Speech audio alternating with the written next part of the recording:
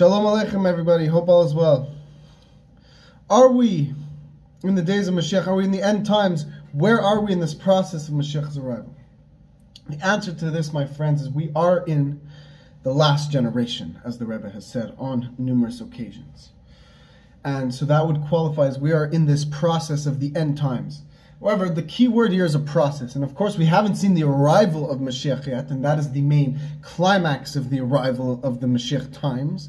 But the end times, the last generation, this Messianic era, is a process. And we have definitely entered this process of Mashiach arriving. But, of course, at every moment we wait for the official revelation of Mashiach. And that will mark the true entering of the days of Mashiach. But we are in the redemption times. We're in the process of being redeemed. That is for sure.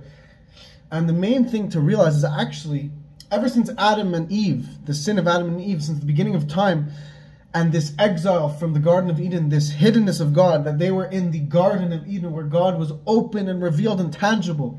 Godliness was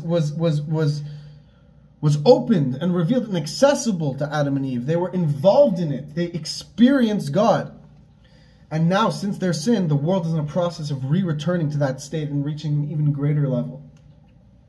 And this was actually marked, this was shifted into action at the giving of Mount Sinai, where actually at Mount Sinai, to a certain extent, there was an even greater revelation of God than in the Garden of Eden. And the Torah was given. And the Torah is a blueprint to bring the world back, and not just back to the days of the way things were during the times of Adam and Eve, but to an even greater state where there's going to be a tosefes, or there's going to be a bonus, an added light revealed, a special light that has been saved for the days of Mashiach. And what is very interesting, I heard a rabbi speaking on YouTube, a very interesting class that I was listening to, and the rabbi quotes our sages, where the sages say, proof that the coming of Mashiach is not just a event. Of course, there will be the main event of Mashiach arriving, Eliyahu Navi, Elijah the prophet introducing Mashiach. But the coming of Mashiach is a process, and the world to come is a process. And we learn at the very words, Olam Haba, Olam Haba. It's not Olam Sheyavo. It's not the world that will come, that is coming, that will come. But rather it's Olam Haba. Or Olam Hayavo, the world that is going to come. But it's Olam Haba, which if you translate the words directly, it says Olam Haba, the world that is coming right now. So it means that we are constantly in a process of Mashiach coming, and the world entering into this Messianic era. And everything that is happening now in the world is a process of accelerating it. And it's like, as you move closer, as this pull gets even stronger, as we enter the days of Mashiach, this process becomes accelerated even greater and greater, even stronger and stronger. It's like when you drop a ball from a high place, from a high building, as the ball falls lower and lower, the speed in which the ball approaches the ground comes faster and faster. It's like that, and how much more so towards the days of Mashiach.